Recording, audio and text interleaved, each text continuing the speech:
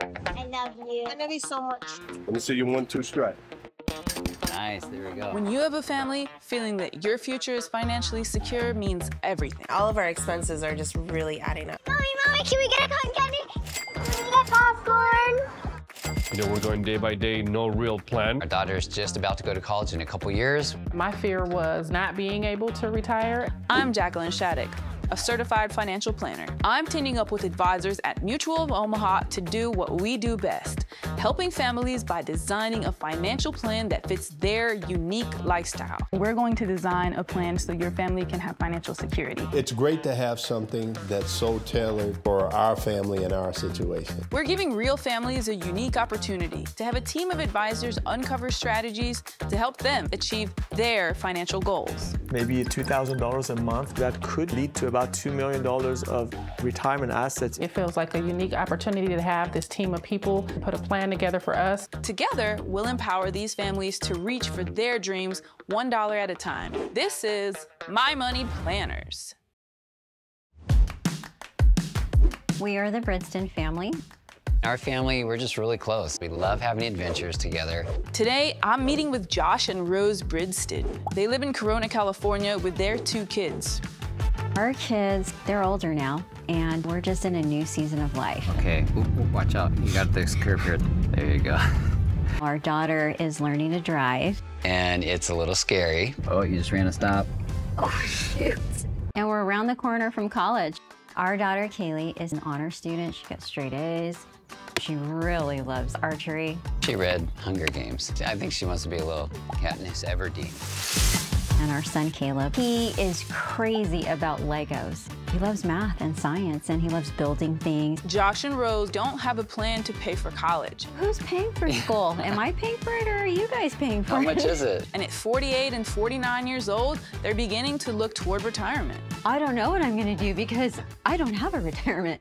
We need some help, but for some reason with finances, I think there's a little fear of maybe being judged, and it's taken us longer to get to this place to ask for help. We'll figure out how to pull those financial levers and come up with a plan so that Josh and Rose can meet their financial goals.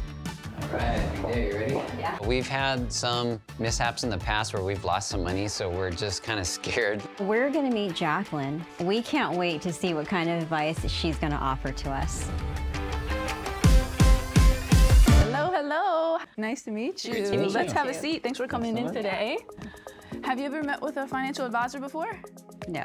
First time. First time. I'm nervous. I'll just say it. I'm nervous. Tell me a little bit about your current financial situation. We just paid off our house. Wow. It was definitely a huge financial goal. This is the letter we got. Paid in full. We just can't believe it. It was a dream come true. We're sitting there, you know, just kind of celebrating, and then it was like, okay, what now? We weren't sure what to do next. The Bridstons have been paying $6,000 a month toward rapidly paying off their home, and now they're done. That's a lot of money they could put to work elsewhere. So what have you been doing now? So we have multiple savings accounts. We have about 4 CD accounts. A certificate of deposit, or CD, is a type of account that offers a higher interest rate than a regular savings account. The trade-off is that the money you put in a CD gets locked away for a set period of time, often between 6 months and 5 years. So these guys are expert savers, but they have nothing invested in the market. Have you had any experience investing in the markets? So no, I have some fears that stem from my upbringing. So growing up, my dad lost a lot of money investing in this or that, not really knowing what he was doing. And it really affected my relationship with money. The bills weren't being paid. There wasn't food on the table. And I remember thinking, like, as a young girl, I don't want to do that to my family. And I have my own fears with investing. Right after college, I decided to try day trading. I think it was about $8,000 that I had saved. Lost it all. Because of our background, we both have hesitancy toward market-based investments. After some bad experiences with high-risk investments, they now see all market investments as too risky. But by avoiding even lower risk options, they're missing out on huge potential for growth. Do you feel like that money has been compounding pretty quickly since you paid off your home? No. It's So your CDs and savings accounts have been like watching paint dry? Yes. Yeah. We probably know about this much when it comes to investing, and we would love to expand that knowledge. That's another goal. Getting educated about investing. That's the first of our 4 goals. I'm brainstorming ideas with some of Mutual of Omaha's top advisors about how to address their investing fears. The Bridston family. They have $200,000 sitting in savings. Wow. The issue is that they're fearful of investing. Most people are fearful of the market because most people associate investing with playing the stocks. And this is not what we're talking about. We're talking about investing for the long run in a well-diversified portfolio. That's a really great point. Franklin understands Rose and Josh's fears. We could show them some of the basics, you know? There's a difference between an individual stock and mutual funds. We should show them the history of it and show them what it's done over time. Well, if we can get them on the right path, they can achieve a lot in those years. Agreed. With some market-based investments in mind, we turn our sights to the next goal, college planning. I need to learn a bit more from Rose and Josh. Have they mentioned any specific schools to you for college? I know there's been mention of UC Irvine. Well, if we could pay for it, I mean, that would just be like a dream for us. So they need around $43,000 per year in 2 years for their daughter, plus they need to pay for their son's education not long after.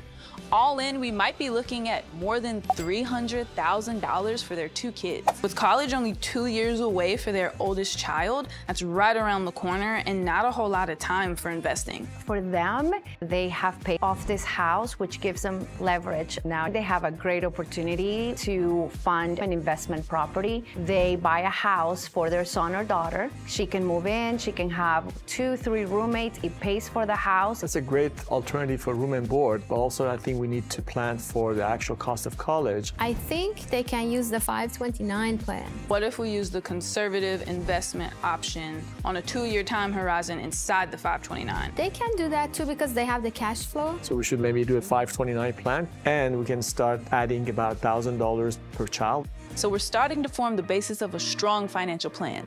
Now we have to tackle retirement. What's your ideas for retirement? I'm, independent contractor, and so I don't have a retirement plan. As a self-employed person, I just didn't know what options were out there. I don't know what I'm gonna do.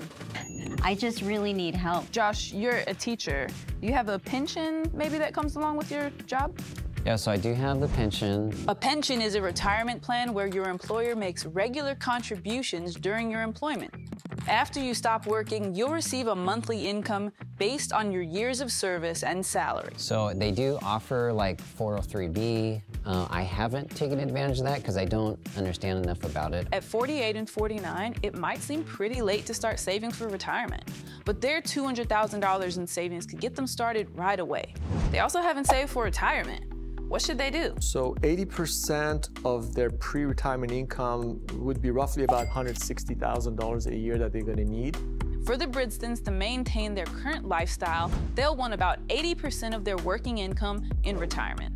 Between Josh's pension and Rose's Social Security, they'll have the first $80,000 covered. So now we need another $80,000 worth of income. So as a team, we have to find another $80,000 a year for the Bridstons. She can set up maybe a 401k through her company. That could save her taxes and help her save money. And I have a feeling saving and putting aside money into her new 401k will help give her the direction she's looking for. Josh has all those options at work. He's got the 403B, and he's contributing nothing so far. You might have heard of a 401k, and a 403B is similar, but it's primarily used for employees in the nonprofit world, like Josh, a teacher.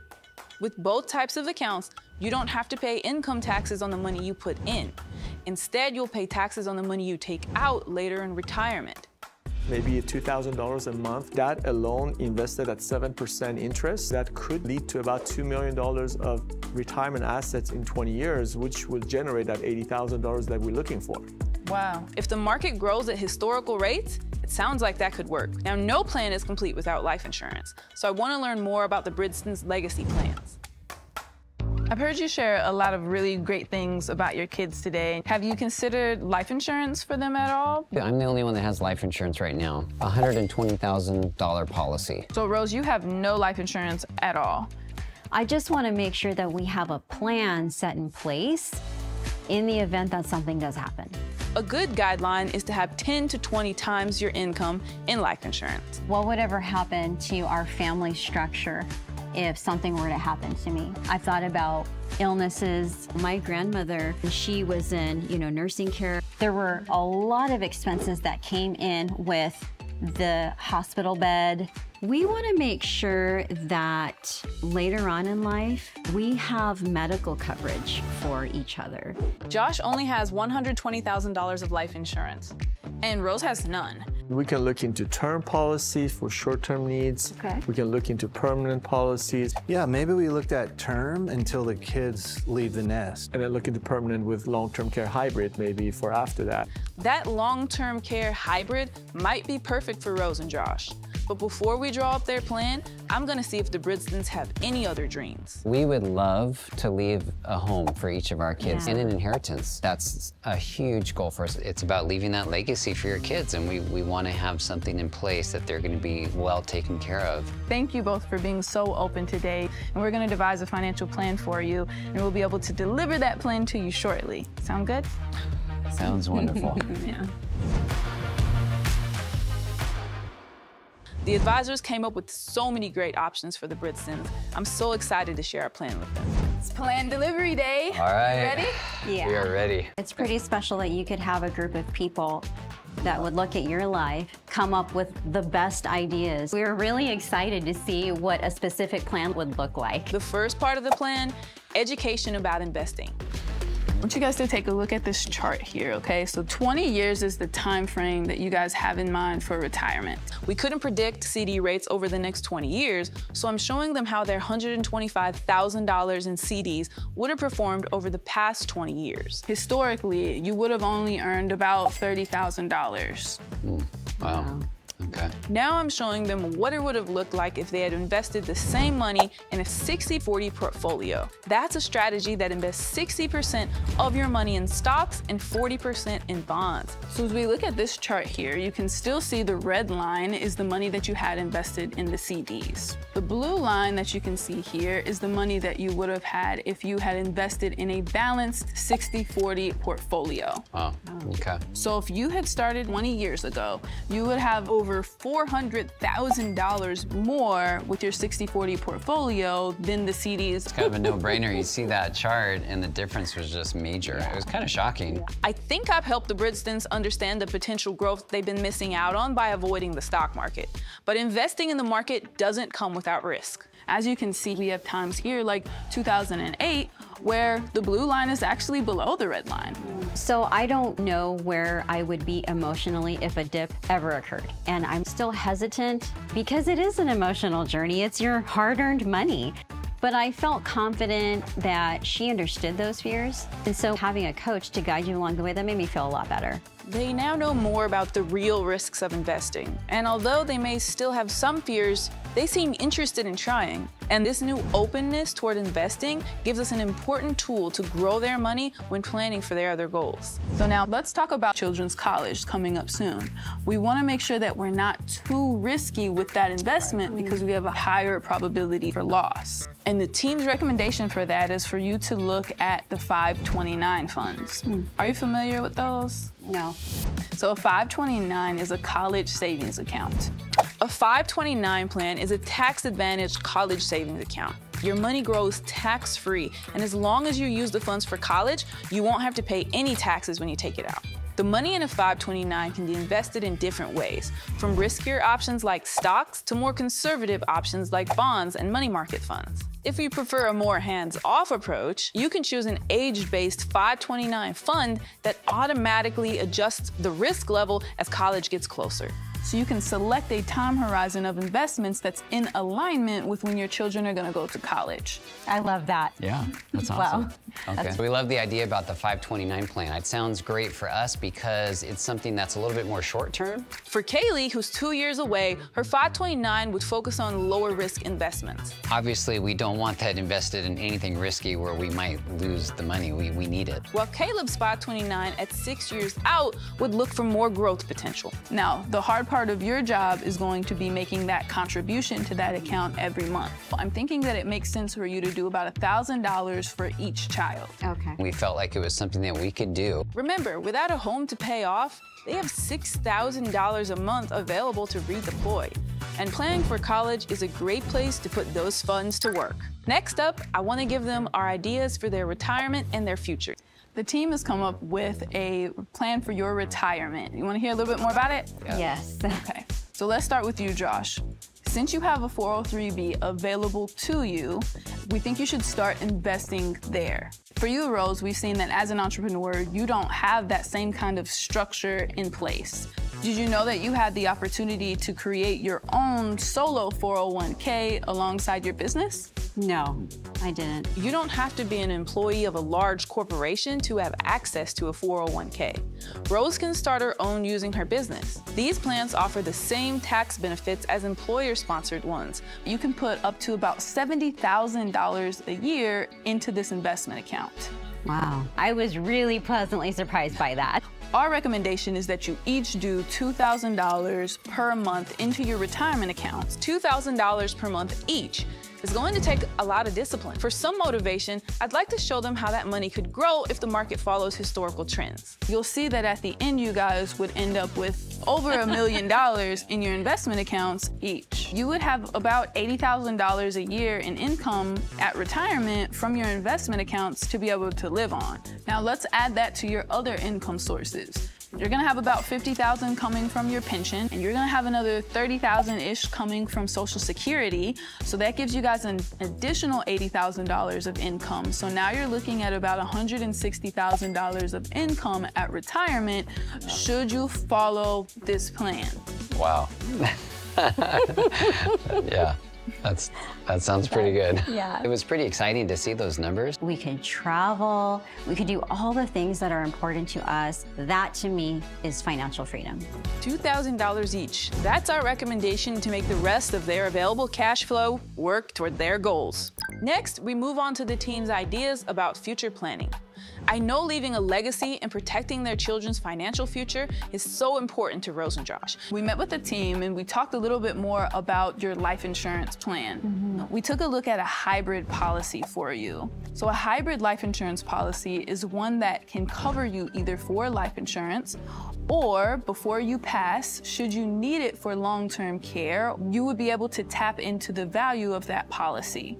I never knew that there was a plan for life insurance and long-term care at the same time.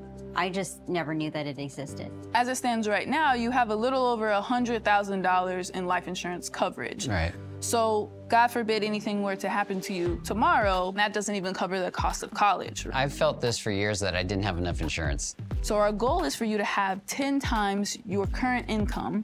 So we want you guys to have about $2 million of life insurance coverage to make sure that you can cover college, you can cover weddings down the line, that somebody can afford the property taxes at your home. Just hearing the ideas of upping that insurance to a couple $1 million just made me feel so much more safety and security for my family, for my kids. So there's a larger safety net is what you're saying. Yeah, absolutely. Before we wrap up, I want to offer the Bridstons a little something extra. You want to hear about it? Sure. Okay, so you're planning for Kaylee to go to college. You could purchase a property close to where she's at school, somewhere that she can live in, right? So that you're not paying the cost of room and board to some other organization. Then you'll be building that equity in that home and you'll have something that you could gift to her down the line. What do you think about this plan? Did our eyes light up a little bit? We're like, oh, that sounds pretty good. Very much so. When she talked about it with us, I just know that, you know, we had smiles on our faces because this is something that we really gel with. We were like, wow, that's a great idea. Our goal today was not to tell you what to do with your money, but rather to show you the options and the opportunities that you have in front of you. All these options, there were pieces of our story in all of it. We felt like it was really tailor-made to our goals. And in every plan, things are gonna change. We saw the blue line, sometimes it goes up, sometimes it goes down. And that's why it's really important that you have a team of professional advisors that you can call on, because it's totally normal for us to feel fearful. I think with having, you know, someone in our corner to pull that all together, It just wipes out the confusion. I can't wait to see you guys be successful on your financial journey. And I'm really excited. Thank you for your time and just explaining everything. It helps so much. I'm glad I could be here. I can't wait to see how the Bridston's plan can help them feel secure in their financial future. Having a plan now is pretty exciting. I feel like we have a sense of direction, and it definitely brings our family a level of security. We were nervous about investing money, but it's been nice learning about the risks, learning about the different opportunities out there. Before, we really didn't have any plan in place. Now, having something in place brings a lot of peace of mind. Having a plan of retirement just gives us a goal to shoot for. And it feels like we're so much more prepared, more educated, and definitely more confident going forward. And I just feel like we're headed into a new season of adventure. Instead of dreading the future, it's like we're looking forward to, you know, meeting our goals in the future. It's so great to see the Bridstons feeling more secure in their financial future. You can protect your family's financial future. Visit mymoneyplanners.tv to get started today.